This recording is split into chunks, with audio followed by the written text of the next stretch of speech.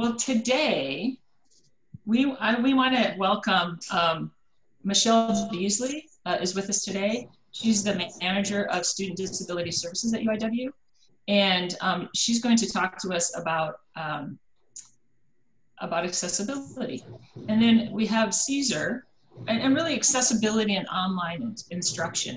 And then we have Cesar Hernandez, who's one of our instructional designers, and he's going to follow Michelle and talk a little bit about some of the tools that we have that will make accessibility easier for you when you're creating resources for your online course. So Michelle, with that, I am just going to turn it over to you. Okay, I think Cesar's trying to load the PowerPoint. Is that right, Cesar? Yes. Okay. Cesar, yeah, he's going to manage it. So it's good to see everybody, and just we're all in our corners, and so whenever we can kind of get together like this and see each other, it's great, and share some information. I hope you all can enjoy a 3-day weekend despite the situation going on. But I hope everybody's well and staying safe, and your families. And so I had to put the UIW courtyard there in my background because I missed, going to the admin buildings. I took that picture one day and I was looking through my old pictures. Anyway, I popped in a few. So if you recognize that, the courtyard behind the admin building. Anyway, so to get kind of started, I'm just going to kind of do like a brief overview of related to accessibility and online instruction. To preface this, I'm just going to give you a little information of like who we are, how the structure of our area goes. So I'm the manager of Student Disability Services, and then I have a director, Moises Toscano, who's also over a couple other offices. So I'm primarily the day-to-day SDS person. And then overseeing all of that is Sandy McMakin, Associate Provost, and then of course Provost. So that's kind of how the area goes. And like I said, we're located in the administration building. If one day we can get back there, I would be glad to see my old office in Suite 51, basement level. Okay, go ahead to the next one.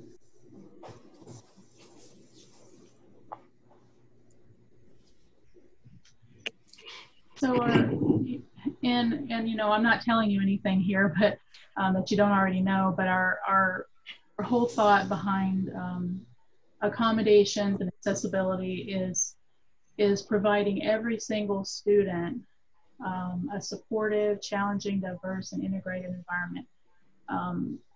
Particularly with accommodations like I do on a day-to-day basis, our accommodations are not meant to make the coursework itself or the content any easier. We want it to be challenging. We want students to be challenged, and we also want to take advantage of the fact that we have a big, diverse group of students, and we can learn a lot from them, and they can each other. So that's how we all support each other in getting this mission accomplished. Go ahead.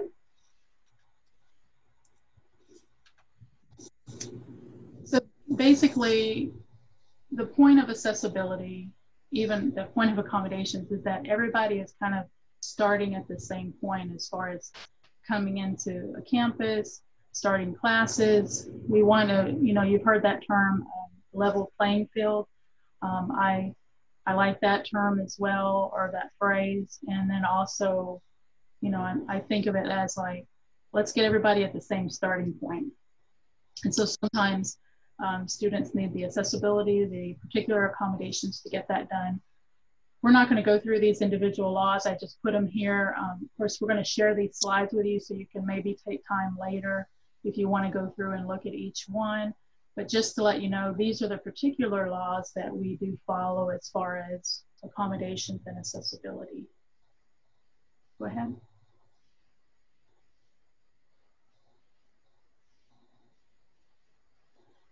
So accessibility definitely ties directly into the mission of the university. And you all know the mission of the university. I'd just like to point this out, that by providing accessibility, by providing accommodations, you're directly supporting the mission of the university. And so we, as I said, welcome students with diverse backgrounds. So we're not only talking about with accessibility, students with disabilities, we're talking about other students as well, all kinds of different backgrounds.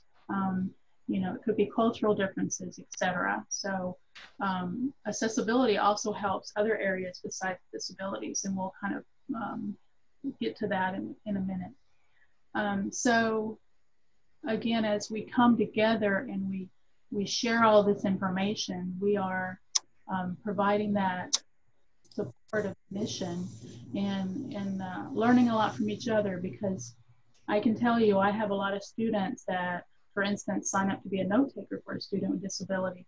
And that student at the end of the semester has really understood the differences and the different backgrounds these students come from and the needs, and many never thought that another student might have difficulty taking notes. Something like taking what this student thought was a simple process, it could be very complex for another student. You can go ahead. So when we're talking about accommodations and we're talking about accessibility, what is the difference? Is there a difference? You are going to hear those words used interchangeably a lot. They are very related, or there are some differences. You also have heard the phrase universal design, most likely, and you might already be incorporating some things into your courses. So if you think of accessibility as universal design, that kind of explains it in a few words a little better, as far as it kind of explains itself. The design is useful for pretty much everyone. So if you kind of start your courses out in that respect, you're saving yourself a lot of work and not having to do it on the spur of the moment. So universal design is basically designing the environment, which is your classroom in this instance, your online classroom, to be usable by all people to the greatest extent possible, without having to have a lot of accommodations that are more formal. So overall, the general consensus is that we want individuals with disabilities not to have to ask for every little thing. So we want them to be able to come. We want you to have a student in your classroom that maybe they didn't even have to request accommodation. And it's giving them more independence. And you know, the more independence they have, the more they're going to benefit from your courses. They're going to feel better about that. And it just eliminates some of the tasks that they have to perform. So they don't have to jump all these hoops to, you know, get this or that, because it's already there. And you would be surprised at how much things would help people that you didn't even expect to need them, and the people themselves might not have expected to need them, accessibility, until they're in it, and then they benefit from it. So really, if you think about it, it makes your entire class go along better. So when you're talking about specific accommodations, that's when you're going to see a letter of accommodation from our office. And that just means we have talked with that particular individual with a disability. They have documented their disability or disabilities, because a lot of times they're overlapping diagnoses. And we've taken the individual information from that student, what the challenges and what the barriers are for them, and we've come up with some specific accommodations that will benefit them, give them that full access to your courses. And that's upon their request. So again, that would, you know, accessibility opens up them not having to ask for every single little thing. Go ahead to the next.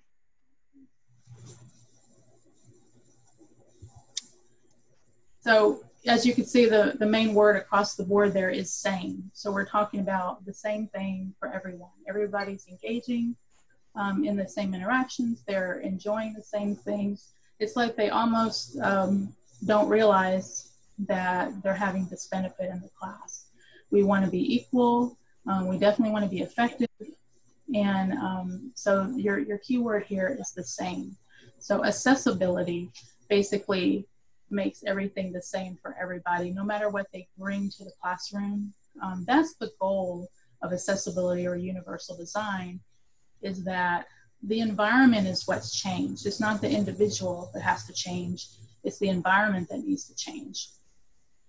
And so a person with disability could potentially be able to enter classes without having to come in at all and come up with or come to our office and ask for any specific accommodations. Okay, I saw a question there. The idea of accommodating a hearing impaired student who might lip read if we're wearing masks. Well, you know, you've probably seen online where some people are coming up with some masks that have a see-through shield as part of the design. So that's that's an option. Oh yeah, but you said I've seen a few clear masks. So that's just something that, you know, it might be helpful for some students. I can think of one particular one that's coming in for fall that will need captioning and or CART services, real-time CART services, and sign language, but he also reads lips. So that is something that right now would be the only option, would be that type of mask with the portion of it that's clear. You can go ahead to the next one.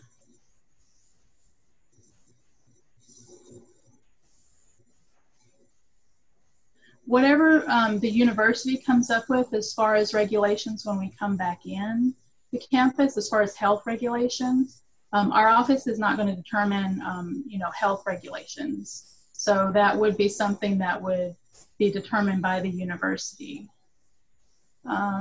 Okay, so on universal design,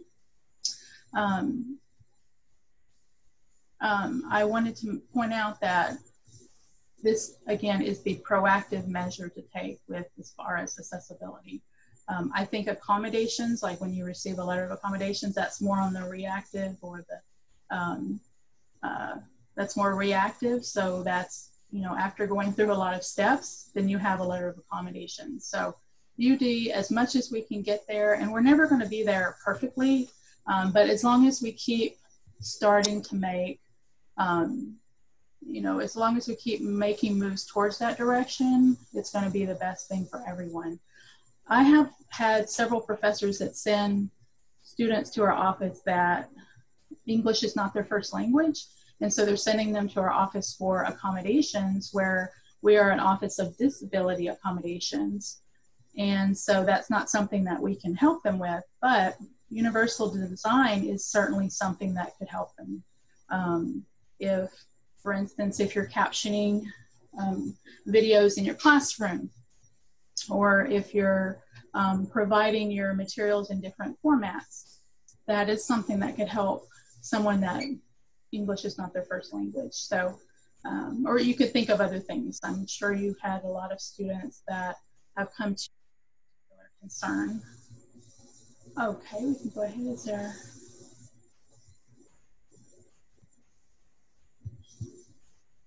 Okay.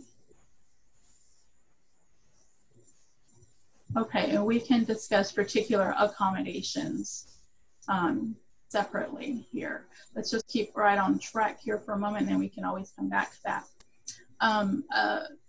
Examples for teaching online. I only have a few minutes, so I don't want to, you know, take it all up, but we can always do this in part two.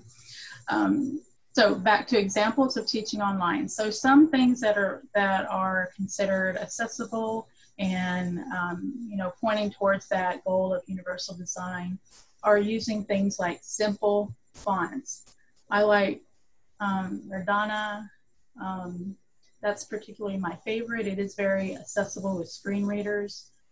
It is a good idea to take your headings down to one level, down to the next level. That's also helpful for screen readers. Using very good color contrast. So you could imagine if you have a very almost like what is in the box in the chat. It's almost like, you know, a very light gray on a white. So that's not really a very dark contrast to the white.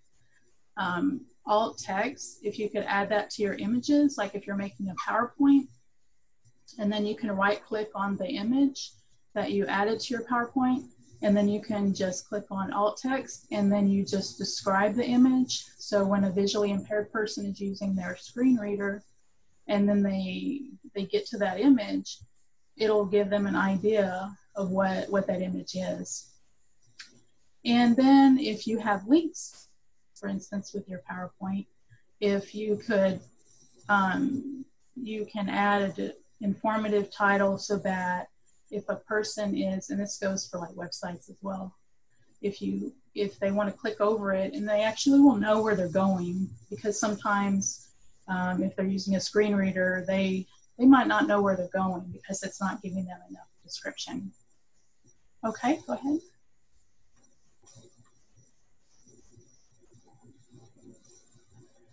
Now, this is not something that is your homework assignment, of course, but just to bring to your attention, we have a web development team, of course, that this is something that they're the experts on, but WCAG, the Web Content Accessibility Guidelines, this has been in the past pretty much geared towards public universities. In recent time, there have been some private universities like Harvard that have been brought into a settlement agreement for not having accessible areas. So they pointed to the WCAG as one thing. So they, in other words, they're starting to use this when judging private universities as well. So when you go back to those laws that I mentioned earlier, they basically are a little bit vague on just saying that you need to be accessible. This WCAG has been pointed more to public universities, but it's quickly becoming the gold standard in accessibility. So pretty much everyone is needing to start following it as far as you know, what's out there on the web that we're putting out there as UIW. You can study this and study this and study this. It is very complex to me, but there's a link there if that's something that you want to investigate further. But again, our IT and web development team are the experts. Okay, go ahead.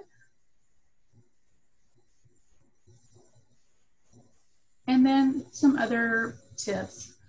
I think one of the big things that's being a push right now is captioning. So it's going to be pretty important that when you're selecting materials such as videos to present in your class, that you select videos that have been captioned. If it's your content, then it would need to be captioned. And that's something also that your instructional technology team can direct you towards ways to do that, to give you some assistance with getting the bulk of that done as far as instructions.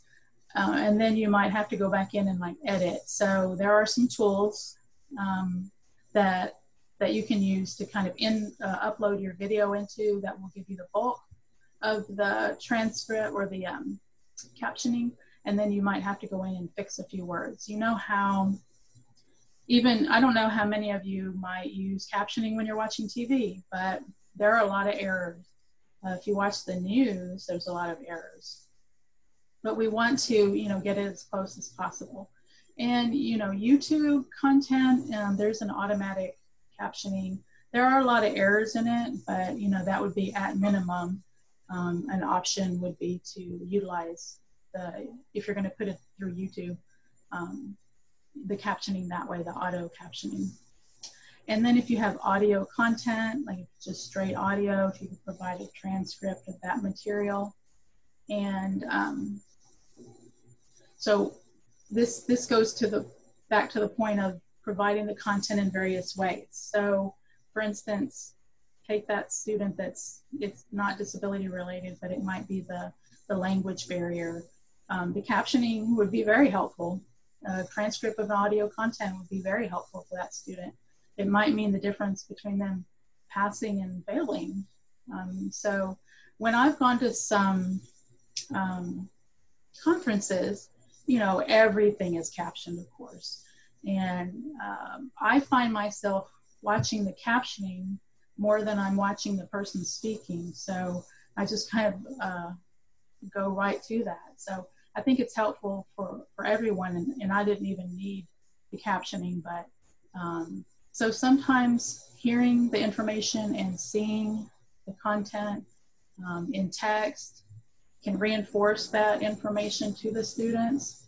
It could be a student that has difficulty processing.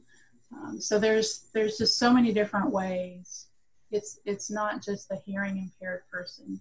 There's so many different students that could benefit from that type of universal design and thought about accessibility, you know, up close.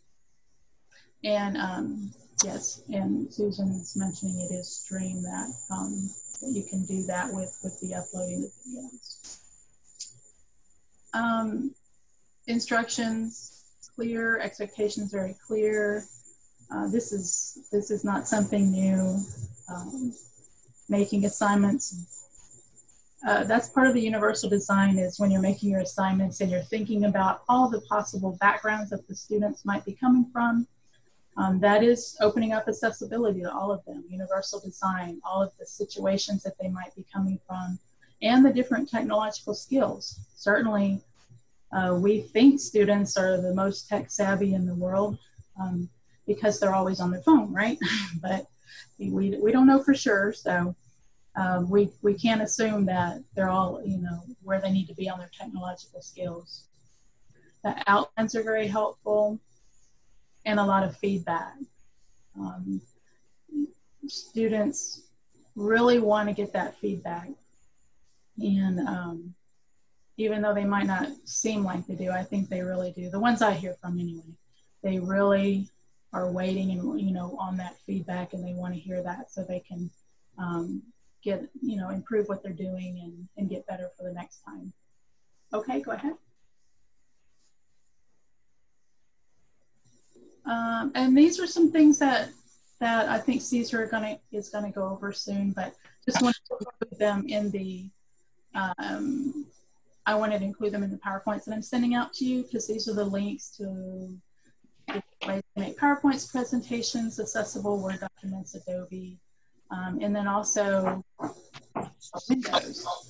So there is a screen reader in Narrator, and then you can adjust, like I said, the color contrast, size. I mean, these are things that would be helpful to a lot of people.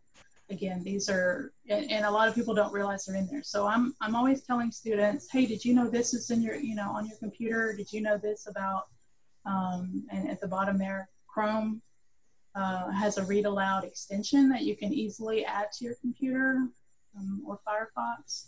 And for instance, I use the Chrome one, and it has a little megaphone that it just pops up in the corner of my computer, which, you know, I've used that sometimes.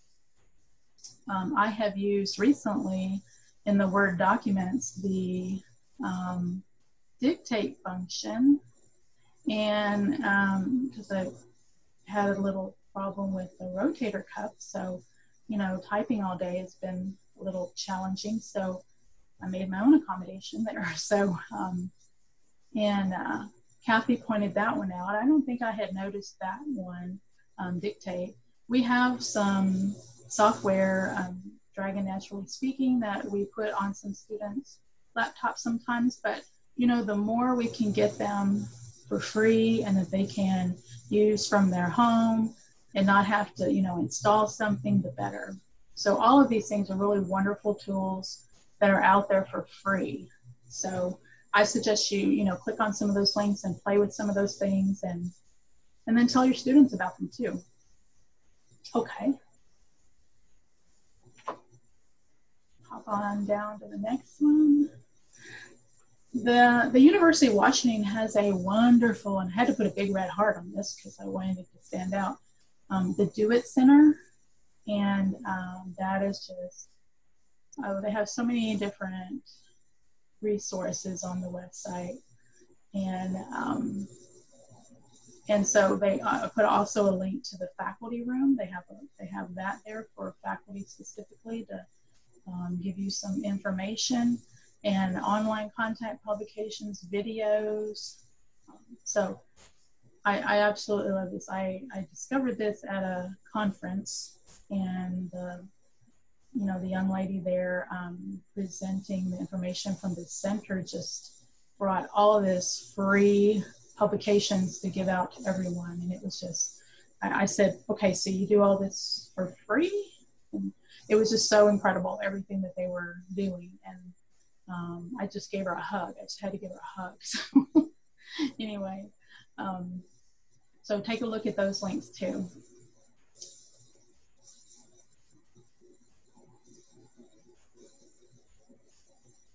Okay, can you click on to the next one? Ready?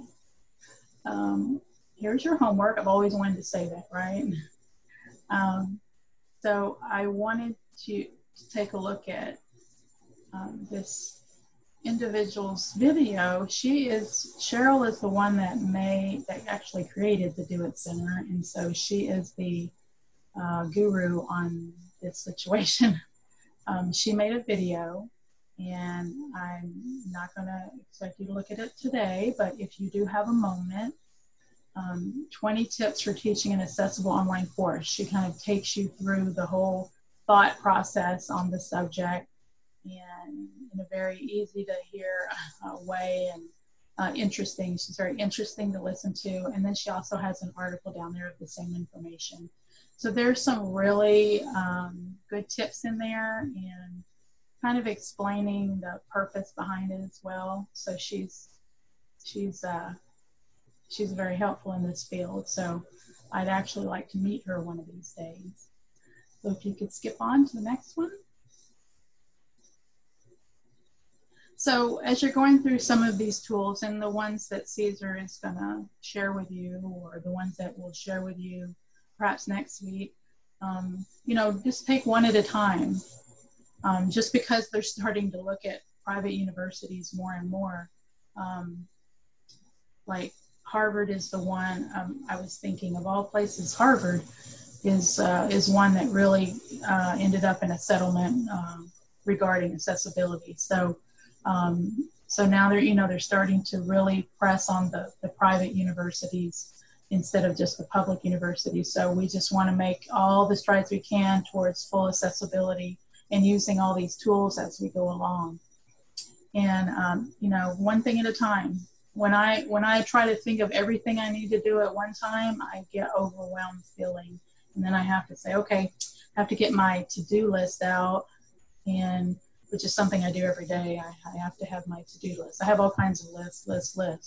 But the thing is, one thing at a time, just like you tell your students. And I know your students come to you feeling really overwhelmed.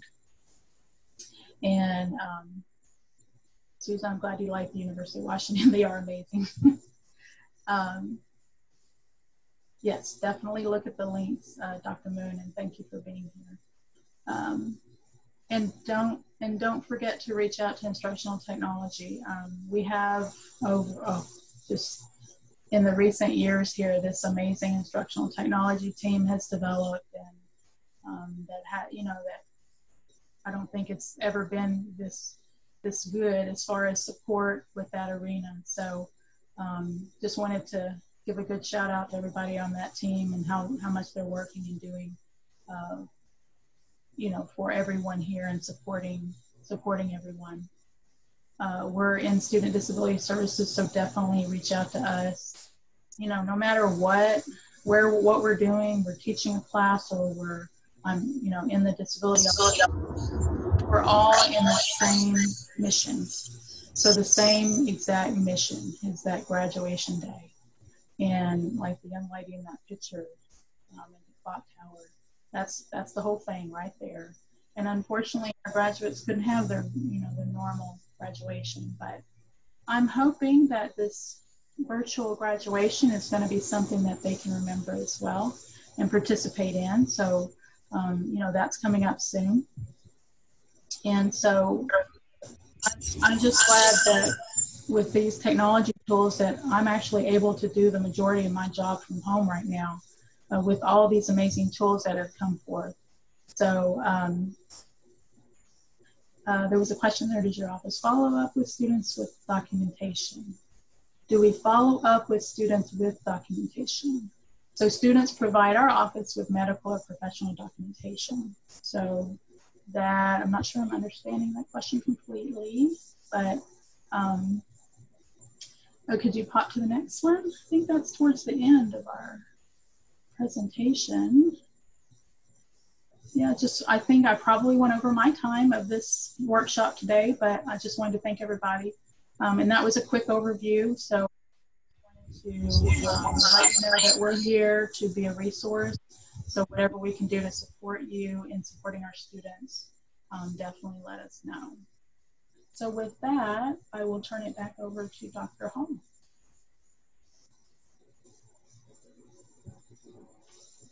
Actually, I believe it's time for Cesar. Cesar, are you going to be showing us a couple tools? Yes, correct. I'll be demonstrating I'm going to demonstrate 3 tools. Do that.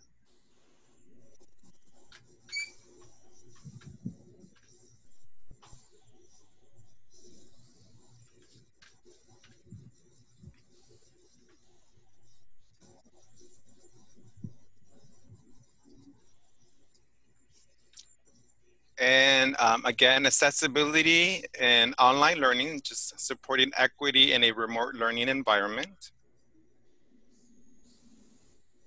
And how can you help students with learning difference? I'll be demonstrating a tool. It's called Immersive Reader.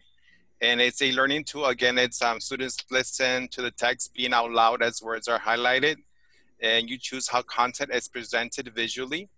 And it's translated over 60 languages. It has a built-in dictionary, and you can use it in Word, Outlook, OneNote, Microsoft Edge, Teams, and Office Lens. And I'm also gonna demonstrate the dictation tool that was mentioned earlier. Again, some students really struggle with their ideas in paper, and with dictation, you just speak and it types for you. And I'll be demonstrating that also for you. And the third tool that I'll be demonstrating is, again, it helps with students that are deaf or hard of hearing. It's adding live subtitles to your PowerPoint presentations, and I'll be demonstrating those 3 tools for you. And this is my reference that I use for my information. And here's my contact information in case you need help with any of the tools that I'll be demonstrating this afternoon. So let me go ahead and demonstrate it for you. Share my screen.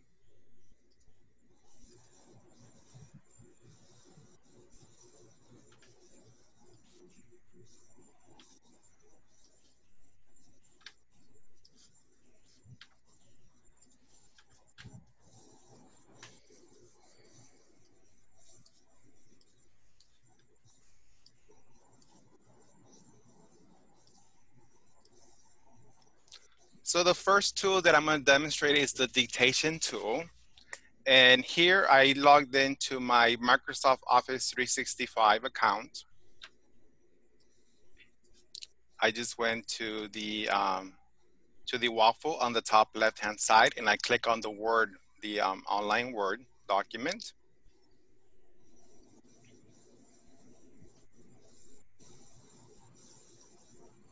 And then to activate the dictation tool, it's here within the tools. And I'm gonna click on the microphone icon. Make some space here. I'm gonna click on the microphone icon, and it activates the microphone, and I can start talking. And I'm gonna start reading a document on my right-hand side.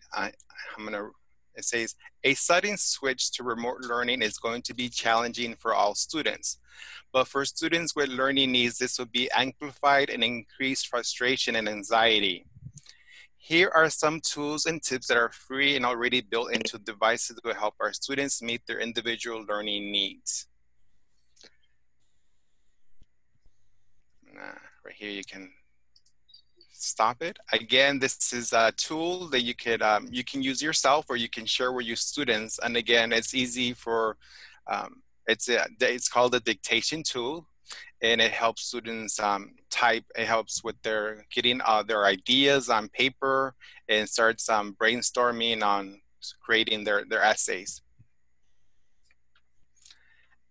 And another tool that I'm gonna demonstrate, it's called the Immersive tool. It's part here also of this online Word. Let me demonstrate that for you. Let me increase my window so you can see it. So I'm gonna go to View on the top left-hand side. It's Insert, Layout, References, Review, View. I'm gonna go to View, and I'm gonna click on Immersive Reader.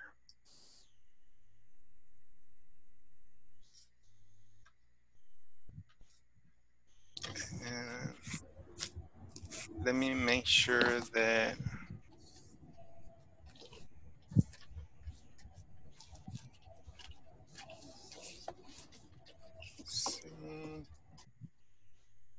I'm gonna make sure that I'm gonna make sure that I share my audio so you could hear my computer also. There you go. And here, this is Immersive Reader, and I hit play. And it activates the microphone, and I can start talking. And I'm going to start reading a document on my right-hand side. I am going to say is a sudden switch to remote learning is going to be challenging. And I could also control the voice settings. I could either go fast or I can go slow. Let me show you. Challenging for all students. But for students with learning this would be amplified and increase frustration and anxiety. Here are some tools and tips that are free and already built into. I could also the devices will help our students meet their individual. So again, it reads back the text to the student. You could also adjust the text preference. You could, people that have eyesight also, they could also adjust the text size. Or you could also increase the spacing in between the words.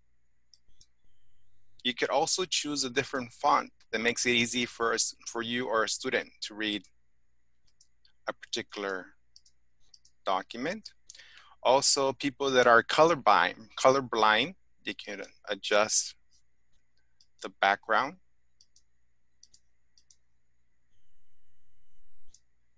And there's additional colors also. And here under grammar options, you could also choose if you want to specify a different like noun, verbs, adjectives, adverbs. Also reading preferences.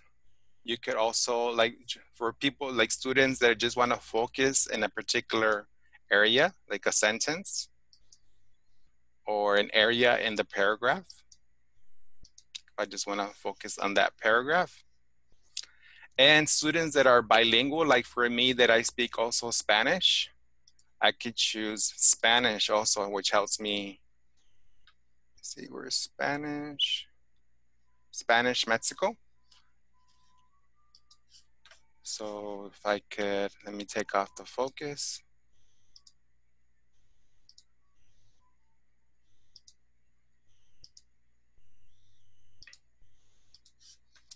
Like for example, if I want to activate, I could have it read it to me, activates. Activates. Or if I'm bilingual, if a student is bilingual, I could have activa. And there's also images. This is a microphone. It has English, Spanish. I speak Spanish, and it shows a picture of a microphone also. Or talking, you see. Talking, hablar, and then pictures of talking. Document, there's a document. So again, this is a different way of learning the material, the content. And again, I was going to show you the focus. Close. I just want to focus on the first sentence and I want it to speak. And it activates the microphone and I can start talking and I'm going to start reading a document on my right hand side. I am going to say as a... Or again, if I want this to be read in Spanish, because I'm a bilingual student, my language is Spanish, I can translate in Spanish, and I want the whole document to be read in Spanish, because I learn better in Spanish. So I'm gonna hit play.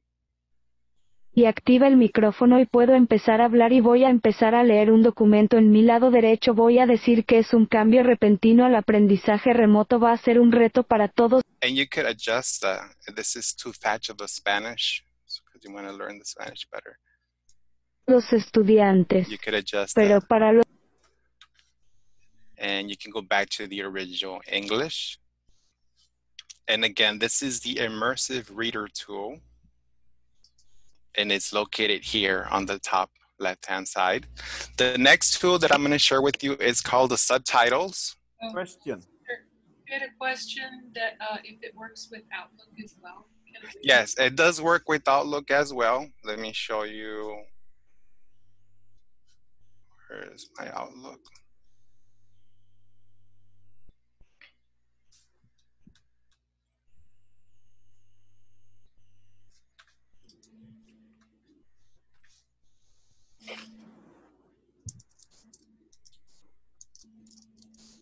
I think it's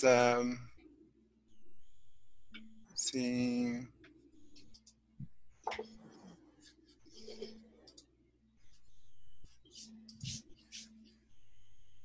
So in Outlook, like where this is a message, you just click here, it's show Immersive Reader. And then you just hit play. Thank you. I signed up for a training workshop starting on June 1st. So again, you can use it in Microsoft Outlook. Does it work for ExamSoft for the exam questions? This is a Microsoft Office 365, so it works with Outlook, Microsoft Word, PowerPoint, OneNote. Uh-huh. Okay. No, I'm just trying to see how, if you already have the questions, right? The questions are going to be typed in Word, but they are in a different software, right? Like ExamSoft. Right. How can we use this tool to be able to read questions in that software? Is that possible? Is there an interface for these two?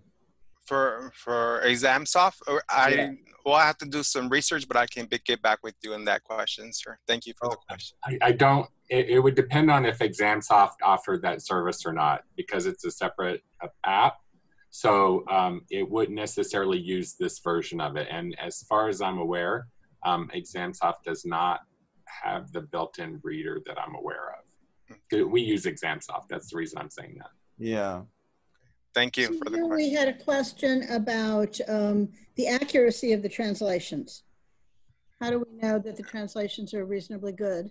Yeah, based on from my, I mean, what I've seen from the English to Spanish translation, it looks pretty accurate, and it's Microsoft is always updating their translation because it's over 60 languages that they're always working on that translation on the accuracy. And I'm also going to be demonstrating the subtitles, and you're going to see how it's going to pick up my audio, my voice recognition also. So let me demonstrate. Did you just say that the Immersive Reader works with 60 different languages? Correct. Yeah. Yeah. So the next one that I'm going to demonstrate is the live subtitles. So here I uploaded my PowerPoint to my Office 365 PowerPoint. And I'm going to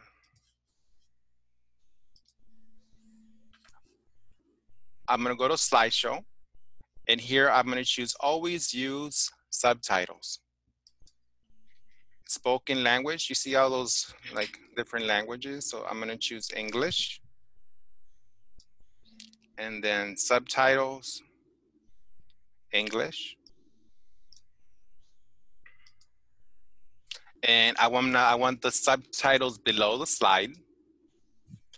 And then once I'm ready I already chosen the subtitles, I'm gonna click on from beginning. And then to activate the subtitles here at the bottom right-hand side is very small. There's like a little square with a little line going above it. I'm gonna click on it to activate the subtitles.